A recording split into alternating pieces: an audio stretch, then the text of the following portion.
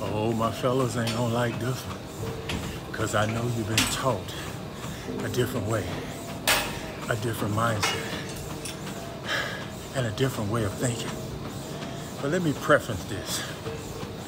Anytime you're competing with another man, you devalue yourself. I didn't hear nobody say amen. I said anytime you're competing with another man, you devalue yourself. You see, this is why I don't have competition with my friends. Once they start competing, they start competing in everything.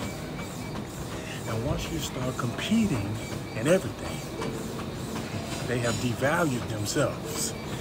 And I don't like to hang around people who devalue themselves. You see, because I don't measure anatomical protrusions, people with wisdom don't do that. So anytime people are measuring their anatomical protrusion with me, they don't even know. They better go get a vasectomy, because you are no longer in my inner circle. Because I don't have an inner circle. I have a line.